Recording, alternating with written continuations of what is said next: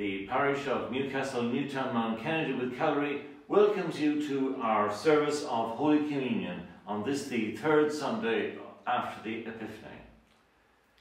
We especially thank Canon Adrian Galligan and the parish of Rathfarnham for providing us with the facility of using the Millennium Chapel here in Rathfarnham. Wherever you may be this day, you are most welcome, and we trust that you will enjoy your time of sharing with us. Grace, mercy and peace from God our Father and the Lord Jesus Christ be with you all, and also with you. A sentence of Scripture from St. Paul's second letter to the Corinthians. God, who said, "Out of darkness light shall shine," has caused his light to shine in our hearts, the light which is knowledge of the glory of God in the face of Jesus Christ.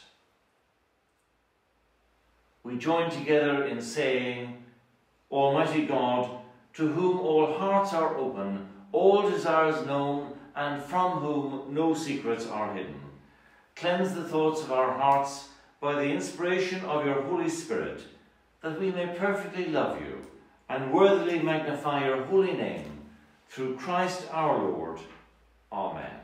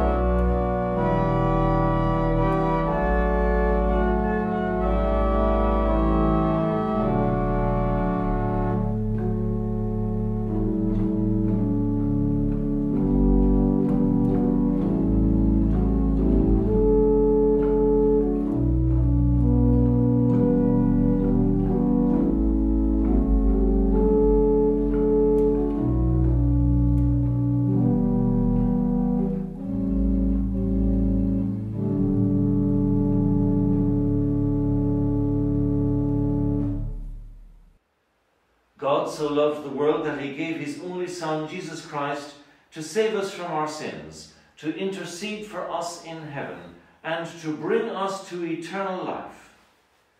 Let us therefore confess our sins in penitence and faith, firmly resolved to keep God's commandments and to live in love and peace. Almighty God, our Heavenly Father, we have sinned in thought and word and deed, and in what we have left undone. We are truly sorry, and we humbly repent.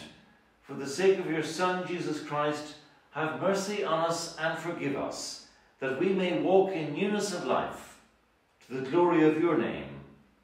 Amen.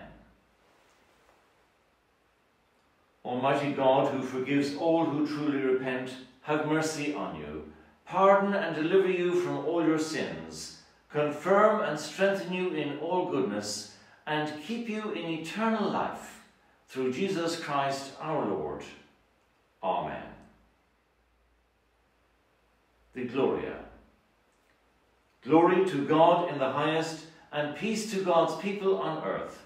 Lord God, Heavenly King, Almighty God and Father, we worship you, we give you thanks, we praise you for your glory. Lord Jesus Christ, only Son of the Father, Lord God, Lamb of God, you take away the sins of the world, have mercy on us. You are seated at the right hand of the Father, receive our prayer. For you alone are the Holy One, you alone are the Lord, you alone are the Most High, Jesus Christ, with the Holy Spirit, in the glory of God the Father. Amen. The Collect for the third Sunday after the Epiphany. Almighty God, whose Son revealed in signs and miracles the wonder of your saving presence, renew your people with your heavenly grace, and in all our weakness, sustain us by your mighty power, through Jesus Christ our Lord. Amen. A reading from the book of the prophet Jonah. Then the word of the Lord came to Jonah a second time. Go to the great city of Nineveh and proclaim to it the message I give you. Jonah obeyed the word of the Lord and went to Nineveh. Now Nineveh was a very important city. A visit required 3 days. On the first day, Jonah started into the city. He proclaimed, 40 more days and Nineveh will be overturned. The Ninevites believed God. They proclaimed a fast, and all of them, from the greatest to the least, put on sackcloth. When God saw what they did and how they turned from their evil ways, he had compassion and did not bring upon them the destruction he had threatened. This is the word of the Lord.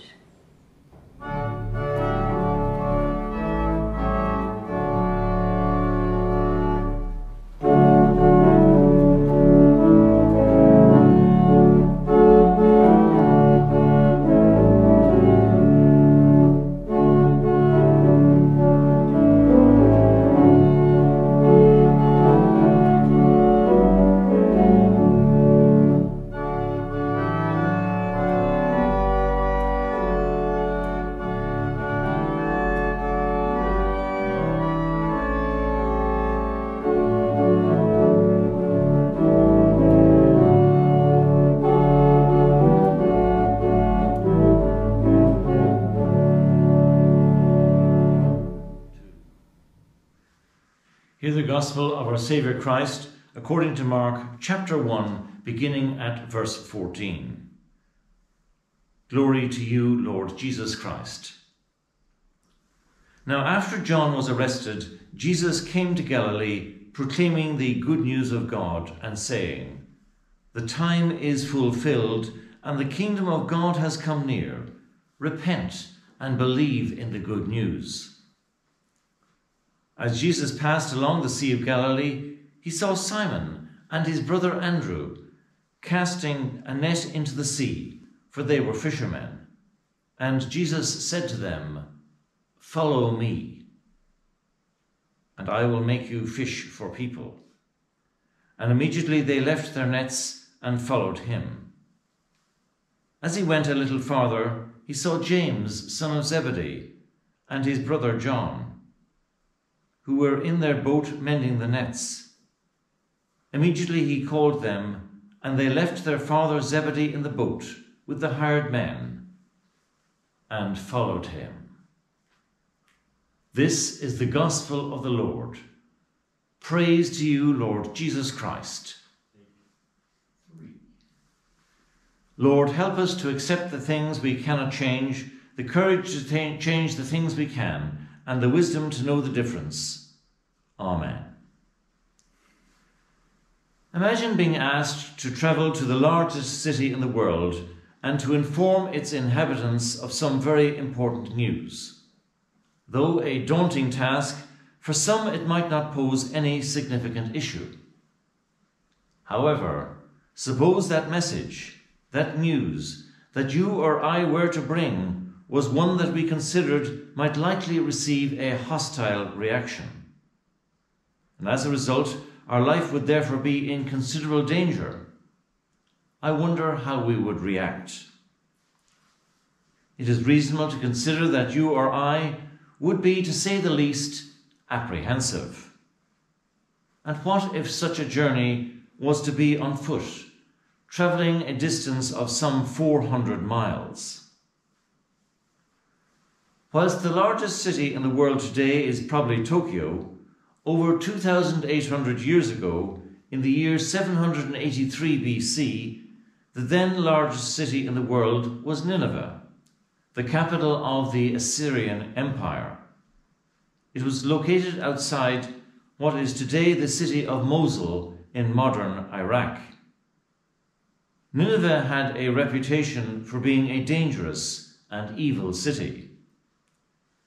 There are many cities in today's world that have a poor reputation when it comes to personal safety. Such places are places we try to avoid if at all possible. Talking of avoidance, our Old Testament reading today is about the prophet Jonah and God's instruction to him to go and tell the citizens of that city and district that they could receive mercy and forgiveness if they repented. But as we know, Jonah ran away and took a boat to Tarshish. And we might well ask, where is Tarshish? The present-day location is unknown, and perhaps that adds another level of understanding to the story. Jonah ran away from God, going literally in the opposite direction, out into the great unknown. Jonah, as we know, was swallowed up by a great fish or by a whale, and Jonah was rescued, and thus our reading picks up from this point, whereby the word of God came to Jonah for a second time. Go to the great city of Nineveh and proclaim to it the message I give you. On this occasion, Jonah obeyed. There is so much contained in this short passage. A calling by God, just as our reading from the Gospel account of Mark tells of Jesus calling the fishermen, Simon and Andrew, along with James and John. Instruction from God. Proclaim the message I give you. Obedience.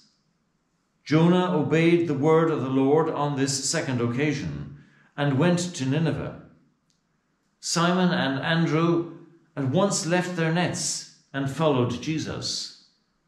James and John left their father Zebedee in the boat and followed Jesus. Following. Jonah followed God's calling. The disciples followed the call of Jesus. But obedience and following come at a cost. Jonah feared for his own life entering the city and district of Nineveh. Simon and Andrew, together with James and John, left not just the family business, a business that had likely been passed down from generation to generation for many, many generations, but they were also leaving the familiar. What is familiar is often, although not always, something that provides a certain degree of security.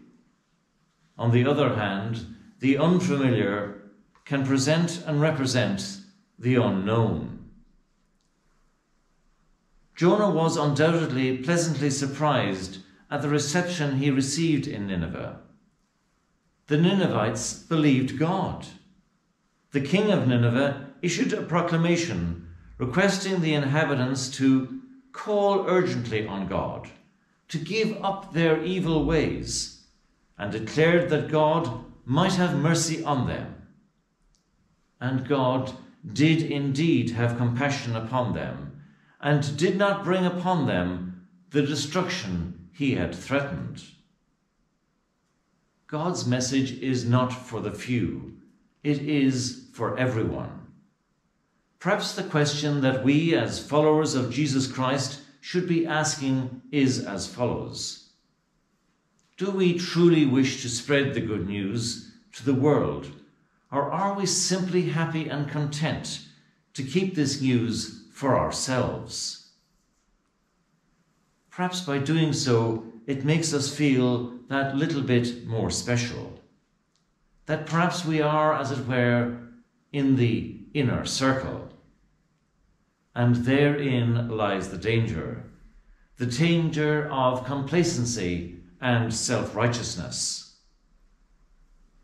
Jonah represents those of us who consider that we can hide from God, In Psalm 139 we read, O Lord, you have searched me and know me.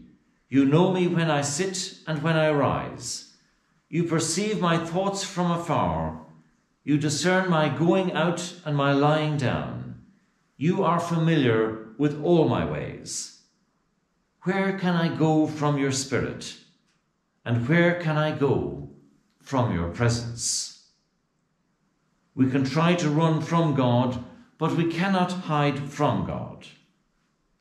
Mark's Gospel account tells us that Jesus' ministry differed from that of John the Baptist. Jesus went out as a wandering prophet. He went out into Galilee, proclaiming the good news. The time has come. The kingdom of God is near. Repent and believe the good news. Many of Jesus' listeners were poor, oppressed, and without hope. And so his words offered freedom, justice, and hope. And what was and is this good news? What is this message of repentance?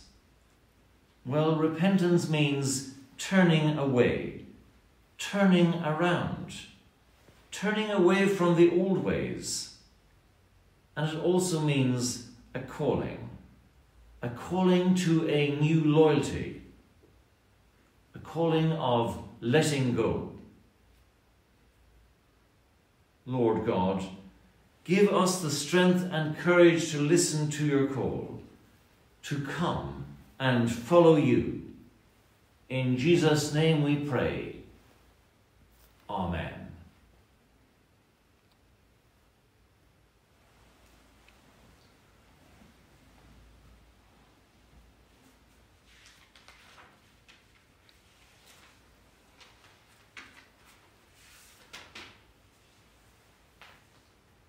And so we affirm our faith in the words of the Nicene Creed. We believe in one God, the Father, the Almighty, maker of heaven and earth, of all that is seen and unseen. We believe in one Lord Jesus Christ, the only Son of God, eternally begotten of the Father, God from God, light from light, true God from true God, begotten, not made, of one being with the Father. Through him all things were made. For us and for our salvation, he came down from heaven, was incarnate by the Holy Spirit of the Virgin Mary, and was made man. For our sake he was crucified under Pontius Pilate. He suffered death and was buried. On the third day he rose again in accordance with the Scriptures. He ascended into heaven and is seated at the right hand of the Father.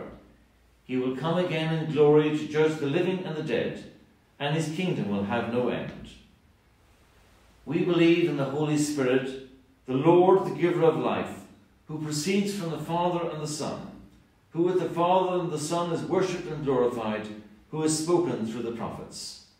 We believe in one holy, Catholic and Apostolic Church. We acknowledge one baptism for the forgiveness of sins. We look for the resurrection of the dead and the life of the world to come. Amen. As we rejoice in the gift of this new day, so may the light of your presence, O God, set our hearts on fire with love for you, now and forever. This we ask in the name of Jesus Christ. Amen. Loving God, we thank you for your church. We pray for our Bishop Michael and for all who witness, worship and work in these dioceses and this parish. In their diocesan cycle of prayer, we pray for the parish of Clondalkin and Rathcoole, the clergy Alan Roofley and Martin O'Connor, and all who witness therein. Lord, in your mercy, hear our prayer. Loving God, we pray you for everything we are able to share together, the inspiration of examples of faith, the insights of different traditions, the challenge of diverse experiences. Help us to learn from one another, never closing our minds to the diversity of your church. Help us to grow in faith day by day and help us to share what you have done for us, so that our faith may be deepened and our service enriched. Though we are many, you have made us one. Lord, in your mercy, hear our prayer.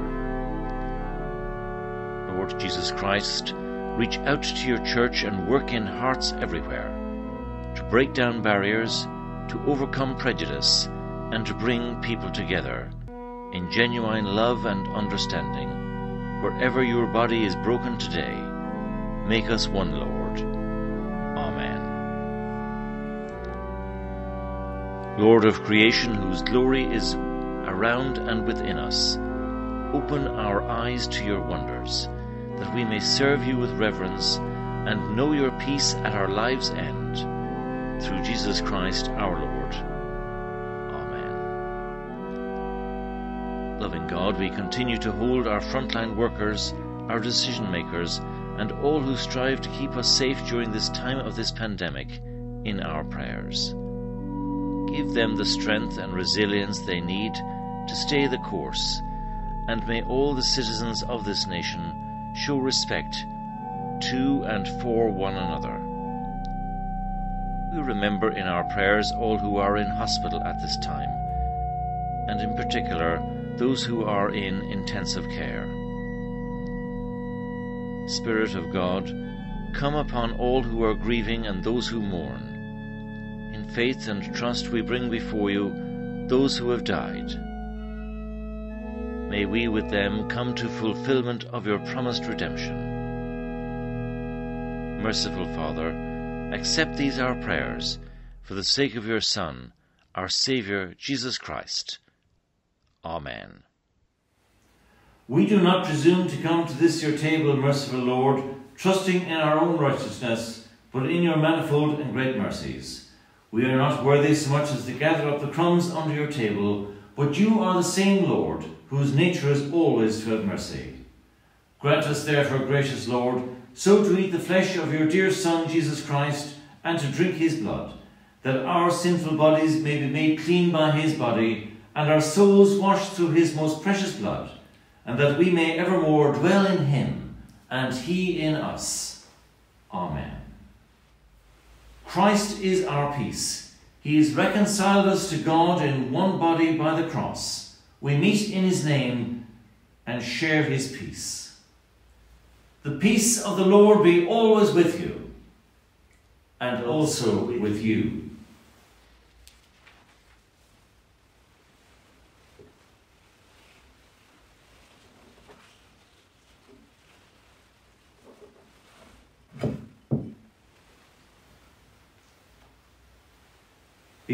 Be present, Lord Jesus Christ, our risen high priest. Make yourself known in the breaking of bread. Amen. Christ, our Passover, has been sacrificed for us. Therefore, let us celebrate the feast. The Lord is here. His Spirit is with us. Lift up your hearts. We lift them to the Lord. Let us give thanks to the Lord our God. It is right to give our thanks and praise. Father, almighty and ever-living God, at all times and in all places, it is right to give you thanks and praise.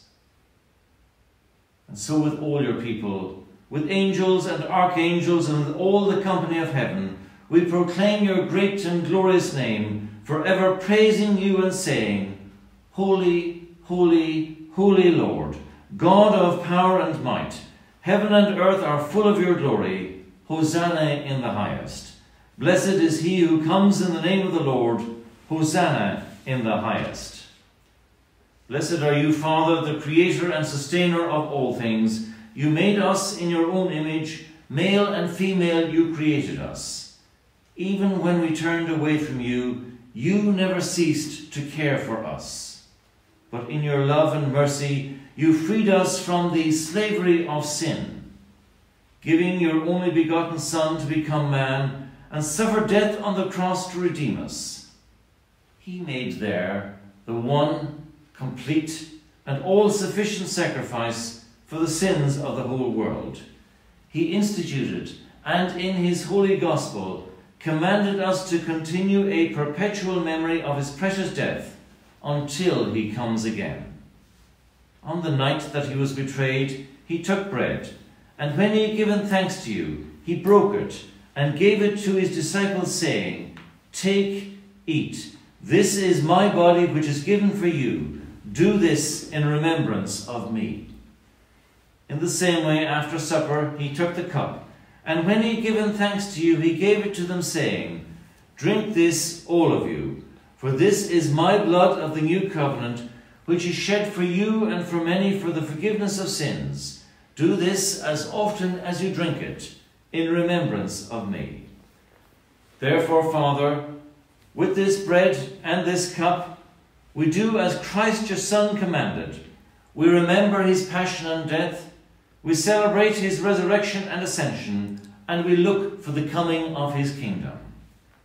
Accept through him, our great high priest, this our sacrifice of praise and thanksgiving, and as we eat and drink these holy gifts, grant by the power of the life-giving Spirit that we may be made one in your holy church and partakers of the body and blood of your Son, that he may dwell in us and we in him, through the same Jesus Christ our Lord, by whom and with whom and in whom, in the unity of the Holy Spirit, all honour and glory are yours, Almighty Father, for ever and ever. Amen.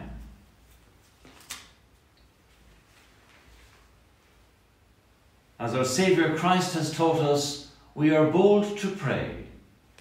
Our Father, who art in heaven, hallowed be thy name. Thy kingdom come, thy will be done on earth as it is in heaven. Give us this day our daily bread, and forgive us our trespasses, as we forgive those who trespass against us. And lead us not into temptation, but deliver us from evil. For thine is the kingdom, the power and the glory, for ever and ever. Amen. The bread which we break is a sharing in the body of Christ. We being many are one body, for we all share in the one bread.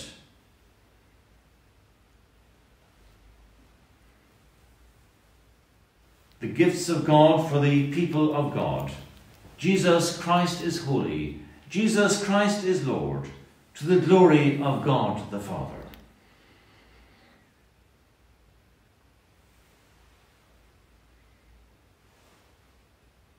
The body of Christ, keep us in eternal life.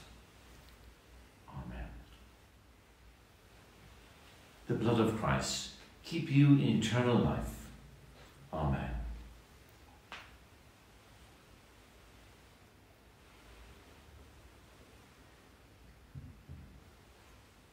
Almighty God, your Son, our Saviour Jesus Christ, is the light of the world. May your people, illumined by your word and sacraments, shine with the radiance of his glory, that he may be known, worshipped, and obeyed to the ends of the earth. For he is alive and reigns with you and the Holy Spirit, one God, now and forever. Amen. Almighty God, we thank you for feeding us with the spiritual food of the body and blood of your Son, Jesus Christ.